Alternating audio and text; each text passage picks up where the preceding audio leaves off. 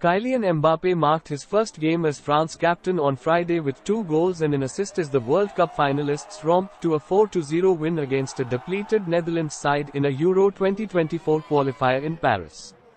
Mbappe has succeeded long-standing France skipper Hugo Lloris, and the new era got off to a flying start as the Paris Saint-Germain superstar set up the pink-haired Antoine Griezmann to score inside 2 minutes. Dayot Upamecano bundled in the second goal in the 8th minute, and Mbappe got his name on the scoresheet to make it 3-0 before the midway point in the first half. Mbappe wrapped up the victory in emphatic fashion with 2 minutes remaining.